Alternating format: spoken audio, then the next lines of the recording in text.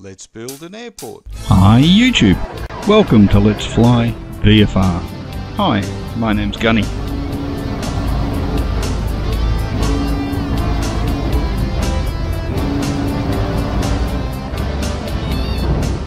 Well, here's some examples of airports that I've recently built. This is Gawler, a version 2.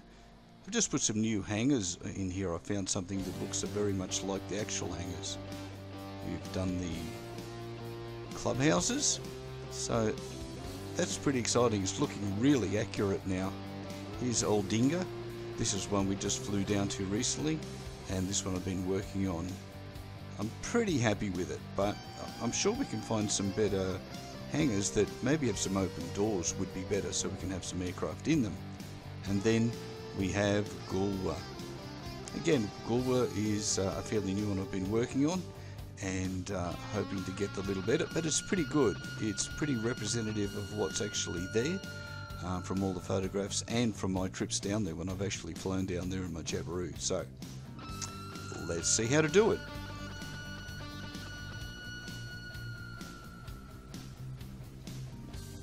Welcome YouTube, and today I'm going to have a look at Overlay Editor for you. This program allows you to build your own free scenery, and it allows you to build your airports, because we know there are still quite a few, especially the country airports and things that don't actually have buildings. If you're flying over at a height and you've got your photo scenery in place, then they look fine, but if you want to land at them, you find that they're very flat and boring when you arrive. So this program allows you to do that. Now, if you want to use this program, it's free to download, and I'll do my best to put a link down the bottom. And this one is actually a little hard to find because the creator has it in his signature. So I'll have a look and see if I can find one of those for you and put that down the link in the bottom. But you need a load of libraries, and here's the ones that I currently have. Again, these are all free, guys, so these are very easy to get hold of, and there's a lot more libraries than this available on xplane.org. So register, download, and get building. Now, there is an alternate, World Editor. World Editor doesn't require all these libraries, if my understanding is correct. And the X-Plane portal as well, you can go there. I think they're actually one in the same. I haven't used that because I found this so simple, and so that's what we'll have a look at today. So let's have a look at what's up the top here. We have a new scenery package, open scenery packages, and this shows Adelaide International, which I have, Chiang Rai in Thailand, which is where I live currently.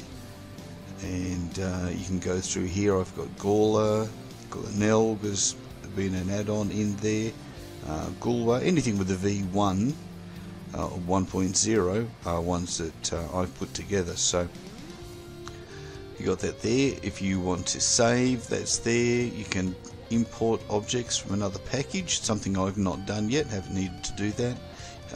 Default sceneries. This button here will turn green, and this will allow you to place objects. Not sure if you can see it, but there's a little red dot right in the middle of this screen, and wherever that little red dot is, that's where the object that you've selected will get placed in the scene that you're looking at. This one's for adding nodes. So if you have a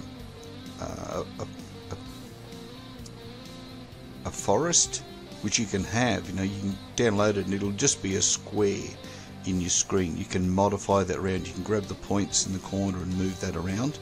And with this one, if you need more points to shape it, because you don't just want a simple square, which is pretty common, then you can just click on one point in the corner, and then normally after that, as you click this, each time there'll be a new little node we'll put there, and then you can grab that and drag it around as you would expect. You can do curves as well. You have this one is delete objects, but you can use key commands as well. Delete will delete anything that's highlighted. You can use the home, the end, page up and page down to rotate the scene and to tilt the scene so you can be more above, or you can come down and look at it at a lower aspect as well. Cutting and pasting, all pretty standard stuff here. You can adjust your background image. There's a selection of different background images that you can use. The one I've got at the moment that I've been using is just the Bing one. You can see the Bing down the bottom here of the screen. For me, that's the most modern one. The Adelaide Soaring Club went through some major changes a few years back now, and they lost some of the end of the runway and had to relocate all their clubhouses to where they are now. They were previously right at the far end of the airport, but they had a 4-lane highway come through, so they lost that end, so that's fine. But the other scenery pictures that got the background pictures show it as it was, not as it is now. So and this is the one that you will need mostly, is to find the new airport. If you're looking to build something, you can just scroll through here and you can see lots here. You may recognize some, you may not. Note that it starts out with a H here first, and then as you go through you can get into airports through here. So you can just scroll through and find anything that you're looking for. But I'm not going to do this today. You just click and bang, and it would come up as a bare airport. Well, what we might do is I'll find Gawler, because Gawler will still be here as a basic airport. And so it's GAW. Roll back a little bit. Okay, and then we'll see it as it is before we've started to modify it. GAN. Well, this is a bit slow, isn't it? GAY. Ooh, I think I need more glasses.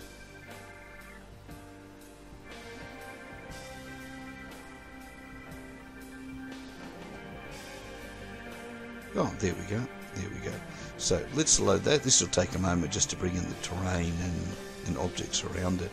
And I guess it's a good thing. You can see what it starts out at and what it is. I'll load up the modified version in a moment and we'll look at that. So this is where the airport used to be, not here. It used to run all the way through down here, but you can see we've got the highway that comes through and out there, so that's a relatively new addition to the area. The farming lands and stuff here. Now if you look at that, and I'll scroll down, you can see that it's flat, isn't it? And the other thing with this is the scenery does have a fault in it as well, and this is from the photo generated scenery. There's actually 3 sections for some reason that didn't get any data, or 4 sections here, as you can see. So I've put some land over the top of it, and hopefully at some stage that'll get corrected. It is a minor thing, it's a bit annoying, but can't do much about it for the moment. So we have a river, all these sorts of things. We have sporting fields. Now you can grab and move by using your mouse center button or your scroll wheel, and you can drag the map around. And the one other thing I would say is also, because you can zoom out and we have the mountains along here, if there are things that you need to add that are out here or out here or over here or over here, add them. They'll all be connected to that one particular file. Here we have Edinburgh Air Force Base down there, which I'm not touching at the moment, but we can come back in here and we'll get back. So that's where it is now.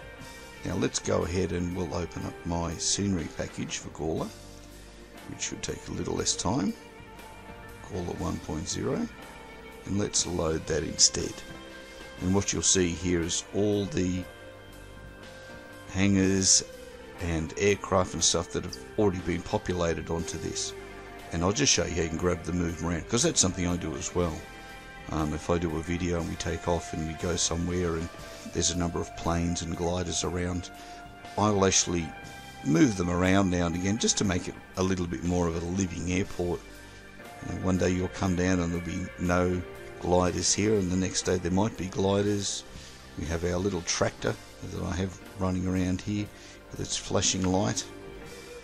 These sporting grounds ended up with trees and stuff on them, which isn't what you need. So you can see that. So let me deal with that first. So if you need exclusions, here they are. So if you want to stop something happening at a particular point, whether it's beaches or sods or forests or something, then these little green or little red squares that I've put around here stops trees coming up in that sporting ground, and I've put them on a few here. This one here, now you can see what it's come up here. It's come up in open scenery X forests, wood wetland, and you can see the additional points that I've added by just clicking on this tool here. Now I'll just click on one. There we go. Now if you're watching that, I'll click and you'll see a new one appear. So that one you can grab and you can drag it wherever you want it to go. You might want to bring that in a little bit. So let's leave that there. Okay, so let's move across. Now coming out, some of the things are very important here. I've again added some little forest areas and stuff which are prominent and good features. When we're doing our flying, I've added down here, we have a number of glass houses, because glass houses are quite prominent in the area as well. We have some farming land, and I've put buildings, and you can see as I click on them, the buildings come up, so you can see which buildings I've used there. If you do happen to download this package, and it is available, I'll leave it in the description below. If you would like this one, if you're going to fly around in South Australia, then you can download it, and you're welcome to modify it and change it. And if you happen to find things that are a little bit more accurate, because there's a couple of small issues with this one at the moment. So like I've got individual trees over here, and we have weather sock there, and we have our gliders. So if I click on the glider, you can see that's what it is, and we can grab that and move it around. But I've put that one up behind a Cessna at the moment. So let's rotate down, so you can see we actually have buildings there. We don't just have pictures on the ground. It's not just photo scenery. So I'll scroll back up again using our page up, so page up, page down, and I'll use our end, and you can rotate around. And then we'll rotate back down again, just scrolling down. And you can use your arrow keys to move left and right. The up and down does that, it makes you go up and down. So if you want to get a little bit closer, it's we have some W's which will move things around. So we have a glider over here. Let's put him down the bottom here, just off to one side, because that's a very common place as well. Most often the gliders will be parked down this end, or generally down this end when they're having flight training. So you have W, E and Q, I think it is, to rotate things. And again, it's that little red dot. It gets a bit hard to see at times. We have a tractor, and we have that one there, and that's animated as well. So as we're moving around, you'll see it has a reaction to whatever the wind's doing on a given day. We have some caravans and we've got cars. Now I have an issue with this at the moment. These don't show up, but there's some buildings attached to this one, I believe, that are showing up for some reason.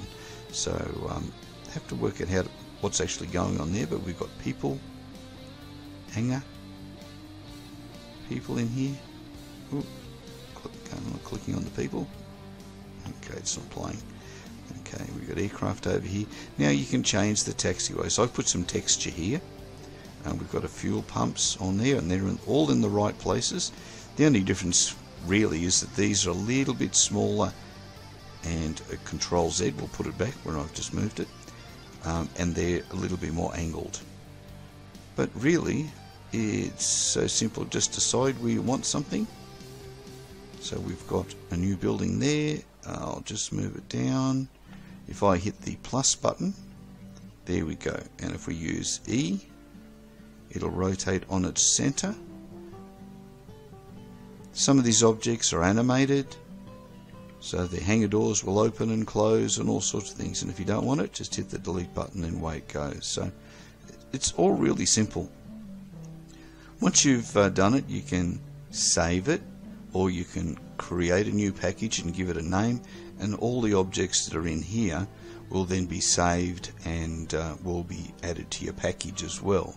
Now you probably can't see it, but you can actually have flying objects as well. Here we have a glider sitting at, it doesn't give me an altitude, but here you can add hang gliders at different altitudes as well, and you can just place them randomly in the scene so that there's just other aircraft. So other than your normal GA aircraft that are flying around with an X-plane, you can add your own as well. So tennis nets, pools, the whole thing. We do lose out a little bit on Australian style buildings, but a lot of these are European or US based buildings. So if someone's out there making some objects for Australia, that'd be pretty awesome, because at the moment we don't seem to have a great deal for that. So, and just be creative when you're building these things. A lot of these things are a number of buildings joined together. If I click on that one, that is a solid one. That I know is a solid one.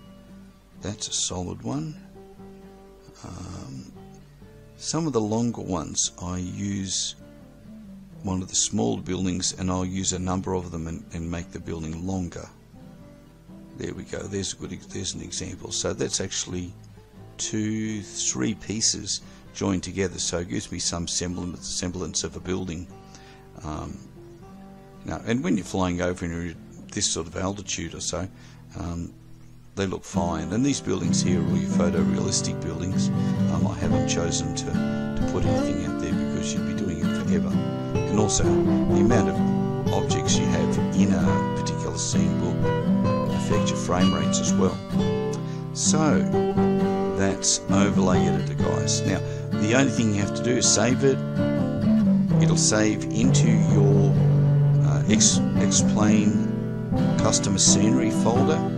You're required to start X-Plane just to the beginning screen, go back out, and then go and grab it, because it'll be sitting at the top of your ini file again. Okay, so you need to go and move it again. So what I'll do is I'll close this down because I don't need it.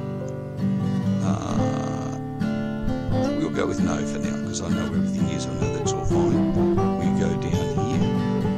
We go to our C. We go to our X-Plane directory. We go to our custom scenery. And then we have our scenery packs ini file. Again, this one you need to organize. Every time you put something in, it puts it at the top. So we've got custom scenery caller. Now if you had modified or changed or added an ortho file, your photo scenery, it will generally land at the top here, and you need to grab it and move it down. If you get new scenery library, and you install that into your custom scenery folder, again it will set up here, and the ordering is important. So you need to have your bones or your mesh, and I haven't got a mesh sitting at the bottom of mine, so it'll use the custom one that comes with, or the default one. But there are a number of maybe better detailed meshes out there. So the mesh would go first because that's your bones. Then this is your skin that goes over the top of the bones, and then this is the bits that go on top of the skin.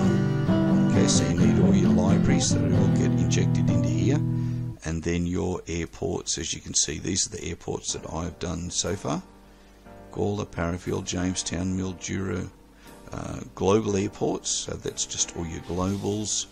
And I do have a couple of other ones, so they must be hiding in the wrong place here, but for the moment I'm just going to leave those. But that's your file, guys. So once you get that all organized, and there are plenty of tutorials that'll show you where to put everything and how to do it as well. This is just more a quick overview, but you really don't need any more.